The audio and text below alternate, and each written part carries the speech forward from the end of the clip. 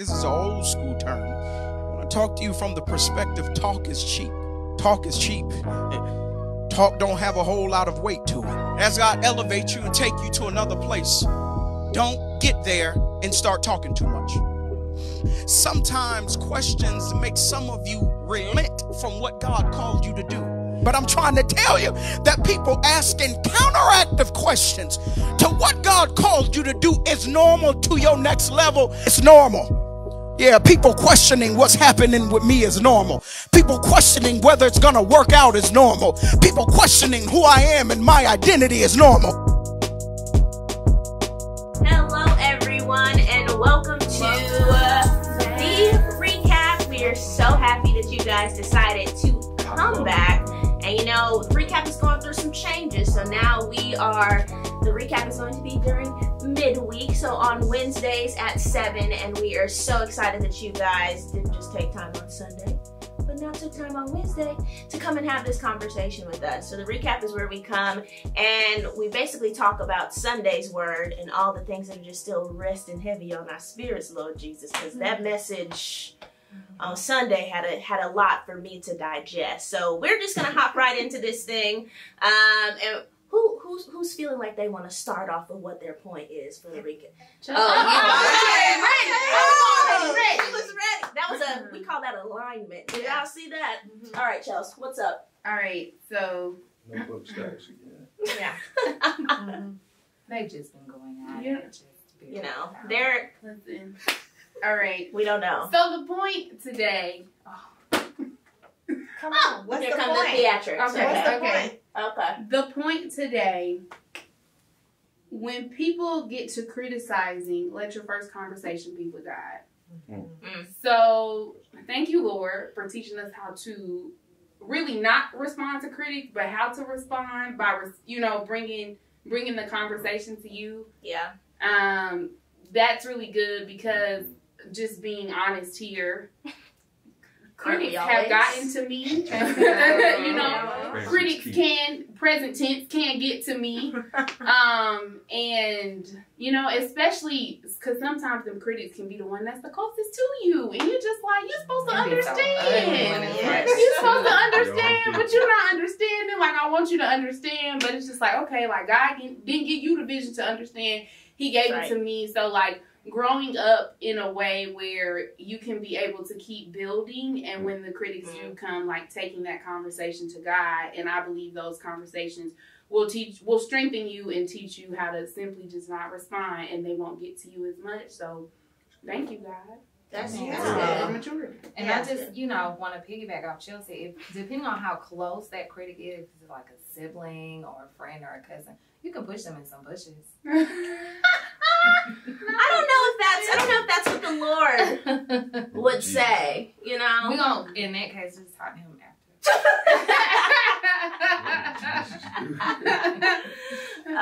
But no, Chelsea, I think that's a really good point. And I think that what's really hard about critics is that part you talked about, is that they didn't get the same message that you got. And so it speaks a lot to you having to have enough confidence in what you actually heard. Because everybody else didn't get it. If everybody else got it, then it would be their assignment as well. And God did not give that to them. So it's really important to stay true to what you heard, as hard as that is, and as messy as people can be, Lord Jesus. You just gotta stay true to it. Stay true.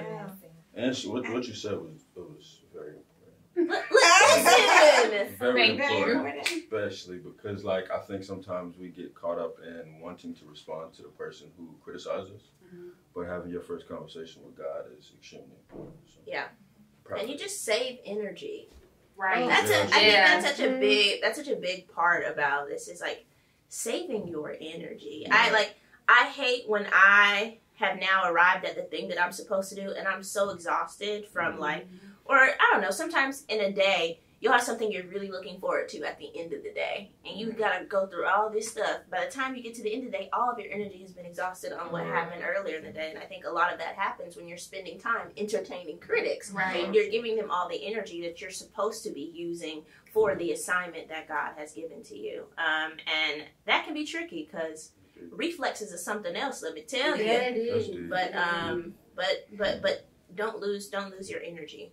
That's so true. We thank God for godly maturity. Yeah. Mm-hmm. Yes. Godly maturity. Because had I not had him speak to me and give me guidance on how to handle the next steps, or even while they're criticizing me, just to stay faithful in it, back in the day, it would have been something. Not so good. So I thank God for godly maturity. Don't we thank him for growth? Yes. Amen. That's spiritual growth, I'm real. It is. Yes. It really is. Have y'all seen that meme? It's just like growth. That's how I felt. That's how I felt listening to this message today. Who else? Melissa, I could feel that it was you coming with the Lego notebook, which is my favorite. Wait, let me see. It's my favorite notebook. And then you can just take these and coat, but we're not gonna do a tutorial right now. We'll save that for the next episode of recap. So let me see here, because there were many points, and so you just want to marinate. So, but before I get to my point, I have to say this. Did y'all see how Pastor pulled in a little bit of the message from, what was it, the first Sunday of this month about mastering the level? Yes. Yeah. Pastor, you did good with that. For sure. See what you got going on. So I don't know if it was the learn to perfect where you are now, or I am all on board with changing. Yes. Or speak what God said, and then we'll come back with She the said next we're just gonna thing. listen every time. The whole message. You know what? I'm just gonna go My with this one right outline. here, because this is where I am. Okay. Sometimes you have to go through a season of what if while you're minding the Ooh. business. That was good. That was one good. right Mhm. there. That's so real. Now that touches because it don't be like what ifs from other people. Yes. It be what ifs from me to Right. me. Yes. That's Like, oh sis, how you gonna do that? Right. Let's sit down and think about it a minute now, because now you go. Let's look. Chase, is that you? Maybe for the one time. You got to just. I'm my own worst critic, and I'm my naysayer. Yes. Like everybody else, I can block them out, but me, along with me, oh Yes. boy, depending on the day or the time or what I'm going, I will wear myself out. And so it's like currently a struggle to be like, no, you're fine. Everything's going to be okay. We're not even going to worry about that. We just going to keep moving forward. Like, it literally, this week, I've been pushing myself in bushes. And we just been going back and forth with the bush pushing, because I can't seem to turn, the bush pushing. I can't seem to turn that voice off or turn it down or mute you or something. Mute her. She needs in a minute, okay, I'm gonna lock her in a closet. But that part, that's the season I'm in. So that is so real, Pastor. So I've just been marinating on that all week, just trying to get that that's under good. control, because it's out. That's good.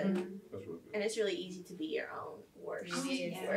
Yeah. That's why, Pastor, when people always do messages on like haters and stuff, sometimes I'm just like, I never resonate from the external hater part. Like, if I have haters, I don't know where y'all are at. Like I just that's not been my personal struggle, but I do think. And I think that sometimes I used to dismiss messages that were about haters. So I was like, oh, like, that's not in my life. But then I realized how much I hate on myself. Yes. And I was like, okay, no, we need to tap into this a little bit further. And I think Pastor had a message a while ago that was about, it was a while ago, but it's when he was talking about how there's not just one of you, there's two. And he was talking about the flesh and the spirit. Mm-hmm. So there's sometimes when your flesh is a hater on your spirit. So that internal conflict is, I think, you said every day. I think that is a very real thing. So for me, it's been a challenge that I do not dismiss, that I do not dismiss messages about criticism and haters. Right. When I don't necessarily feel like I have those on the outside, Right. but I understand what that looks like on the inside. Yeah. That's true. Yeah. I mean, me versus me is the toughest thing. That's literally the toughest thing. Every level is important. Yes. And that. But can we talk about what he said, though, to help us combat that? Yeah. He said to us that it's what you say that shapes your life. Yes. Mhm. Because Yeah. there's power in what you say. Yeah. And we have to know that if we can speak a thing and it be, then we have to turn how we talk about who we are, how we talk about what we want, how we talk about how we get there in a different way. And so let's not forget that death and life is in the power of the tongue. So we need to always speak life, and we need to always speak from a positive place. Because once we start talking downward, then our whole life will start exemplifying what we say about it, which is downward. So let's remember that we have power in what we say, and the power of what we say helps to shape our reality. And sometimes the consistency of how, like, of you saying those words, like if the thoughts and the self-to-self attacks are like loud, or like louder, or they're more frequent, I just need to be speaking more to like combat that. And the more I speak, like, because at the end of the day, I know like the things that God has spoken about me to me, that's gonna supersede anything, because that's the truth. Like, so I know, like, in the end, like the truth I'm speaking is literally going to win. Like, it's going to win. So just if them negative thoughts or the stuff you know is not true, even the what ifs like are coming to you, we coming back to you like, what you said? I wish you would. And I think that a lot of, and I feel like one of the personal things for me, and just like I think that what my relationship with God has been like this thing about volume, and like what volume wins, because I think that a lot of times God comes in a whisper to you. But your own personal thoughts are screaming at you. And so I'm so glad you brought up that. It's so important to speak those things, because as you're speaking those things, like, you're adding decibels to the whisper of what God has said, and you're making that voice so much stronger. Because in my head, I am just screaming, literally screaming. You know, praise and worship is not my ministry there. But I think that that's important, because there is one thing in hearing it and believing it, but there's another thing in adding power and backing that and backing that thing up and fortifying that in your mind to where that then becomes the louder thing. Because I don't know if it ever disappears, like your voice. Like, I don't necessarily think that it disappears, but there's a way for what God has said to supersede that. Was that the right C? Supersede. Yeah. Okay. I just wanted to make sure I didn't know. If you can't do that, then tell on yourself. Go straight to your daddy and tell him what your weakness is. And he'll fix it for you. And then you'll get to the point where you can continue to speak back to yourself and over other situations, because you always go to him first. So some people will try to separate prayer from talking to God. Is really the same thing. It's just like if I call up a homegirl or homeboy and I'm talking to you, that's exactly how he wants us to talk to him anyway. So just have that conversation with him. Definitely agree. Key, what's your point, or have we already talked all the points out? No, I mean, staying on that topic right there, I think sometimes we forget that every time we level up, the wavelength of things that we hear actually increase. So the me versus me part is extremely, crazy to me, because I think you're your biggest critic, especially like for people who are former athletes or athletes. Your biggest hater, your biggest critic is yourself. So when it comes to what God has called you to do, sometimes we can become so focused on the inner thoughts of ourselves that we'll lessen the thought of who we actually are. But I think going off that just alone, the biggest takeaway for me was when Pastor was actually explaining to us who Nehemiah was, him being the middleman at first. And I think sometimes being in the middle, you actually have you feel like you don't have leverage because everybody else is on the outside basically telling you who you are. And I think sometimes we have to actually laugh at those things because they don't know where we're going. And so Nehemiah being in the position that he was in, power to him, man, because he's so strong, bro. Just think about it. You're the person reporting to the king, and now you have to go do what the king tells you to do. Just think about those people who would say, he's just a runner, or he just does what the king tells him to do. And you are thought of as less than. But ultimately, I'm in the presence. The presence matters more than what I'm told to do. So I think that was deep. Come on, It's true. That's really good. Thank you. And he mastered the level. Yeah. He mastered where he was in order for God to take him higher. Right. And I think a lot of times when we get a word and we know the word is coming, we advance ourselves to get there faster than our training ground. Right, yeah. And so we need to stay in training mode to be able to develop the skills that we need to be able to get to that next level. So that was a very, very good example. And the tricky, go ahead, Chelsea, because You sure? yes. Okay. Girl, you know I can talk. Go ahead. What I was gonna say about the training ground is, please take it seriously, as if like what you know is coming. How faithful you gonna be to that, and how seriously you gonna do for that. Like, do it in the training ground, because speaking from experience, you gonna be in the training ground until God says, okay, like you put everything that I wanted you to put in this area in this season, because you will find yourself continuously in the training ground. And it's in the training ground, just as Pastor spoke today, how he said, like, when he learned before he started, like, pastoring, what it meant to, how he learned, like, how to respond to critics or not respond to them. Whatever it is that you're supposed to learn in your training ground, please take it seriously. Yeah. Like, it's nothing to be played with. It's nothing to be looked at small. He said, despite not humble beginnings or small beginnings, like, that's a real thing, because it's really here in your training ground that's preparing you for, like, whatever you think the big is or whatever the next is. It's gonna be those humble beginnings that's like, yep, this is how I do what I do, because I, we talk about David all the time. David did play around in the pasture. Like, how he operated in the pasture with the sheep, he operated the same way in the palace. So, like, that's just very important to not play around with that, and really, like, when you gonna be faithful, like, be faithful, like, 100%. Yeah. I mean, too, people gotta understand too. In the training ground, you gotta be uncomfortable. I think sometimes you forget about that. Being uncomfortable, like, think about Nehemiah. He went from being a cupbearer, to building a wall.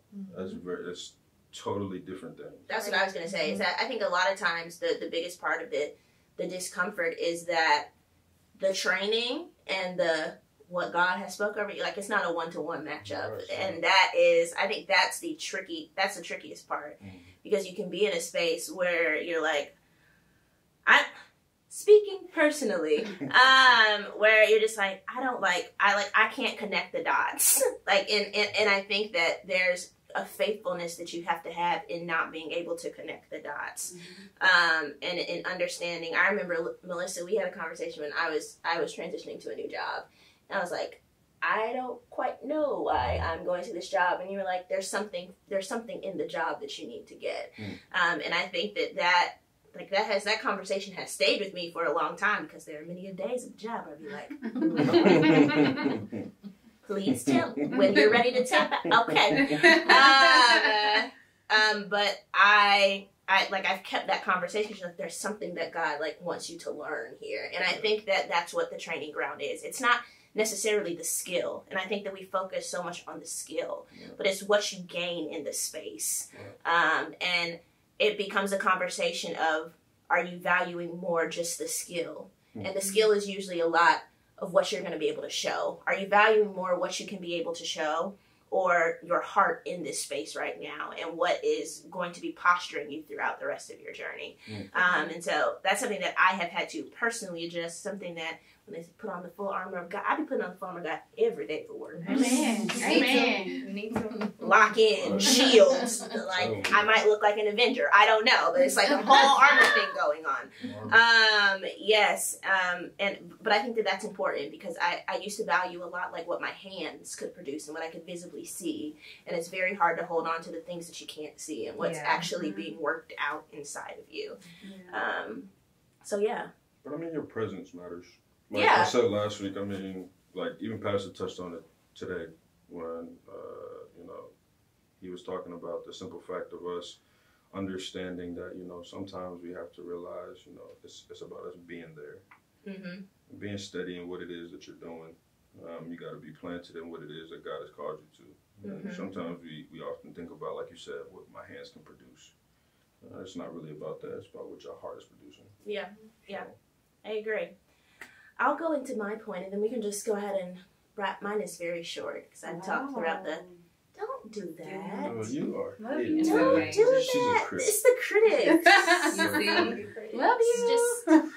I shouldn't have even responded. I should have just started talking to God automatically after I heard the critics. But I think that's something that was interesting to me, and I'm saying it after what I was just talking about off of your point, Chelsea, is that there's a point where Pastor talks about that Nehemiah went from building a wall to building a gate. Mm-hmm. And he said he went from building up something that is supposed to keep people out to building something where you have the discernment to let people in. And I was thinking of the maturity of the discernment there, because silly me, I like to build stuff. I do. And if I'm building a wall and then my next instruction is to build a gate, I wouldn't have processed it that way at all. I wouldn't have been like, okay, that was first step, protecting ourselves. Next step, okay, God, we're doing something new here. And we're like I was been like, this part of the wall, the gate part of the wall. Like, okay, you should have told me to build the whole wall so I could have left the area for the gate. And I was thinking about how, like, in those moments, and I think as we're talking about levels, to like be very much so present in your now so that you can understand like when you are moving on. I think that sometimes God's trying to elevate us and God's trying to get us to another level, or he's opened the door to another level, and because we don't see it as another level, because it doesn't look like necessarily what we thought it was going to look like, that we completely just don't acknowledge it. Right. And I think that you miss out on the opportunity because as humans, we need to see growth. Right. And I think sometimes we might be in a space where we're beating ourselves up because we haven't recognized the growth that actually has happened or the steps that have actually been made. And so I had to take a moment because I was like, God, I'm thankful for the gates, and I'm sorry for the gates that I missed, and I thought that they were just additions to the wall. And like, God helped me to open my eyes and be mindful enough to be able to understand like when this is a gate, when this is something new, when this is the next level that you are elevating me to. Because you can start beating yourself up thinking you've been on level 1 for a million years. And so that was my point. And I think it tied well with yours. And we did a lot there. We did a lot, but I'm thankful that God continues to give Pastor words where we can just come and sit and meditate on them and actually apply them into life. I think so much of Christianity is difficult because it's like, that sounds really great, but what is the practical application part of that? So it's hard when you don't have anybody to talk to. Yes, and it's hard when you don't have anyone to talk to. So I'm thankful at TBH that we even have this space, that we get to talk to you guys, that you guys get to talk to us, because it's difficult. People who just say Christianity is just like this easy, Lord, we love you. It's not. Stop telling those lies. Stop telling the lies. It takes work. It takes work, and it takes community in spaces like these. So I'm thankful for this conversation. I'm thankful that you guys joined us in this conversation, and we are so excited to see you next week. Before we go, we are going to give you guys a challenge, and I think I heard it, because when I heard it, something said, save that. When we were talking about enemies and haters and critics, and maybe it's not an external critic, but it might be an internal critic, and Shayla, you said mute yourself. So I think that is going to be the challenge for this week, to mute yourself. And in the practice of muting yourself, be really in tune to speaking the things that God has spoken over your life to combat everything that is going on and what can be a very chaotic headspace.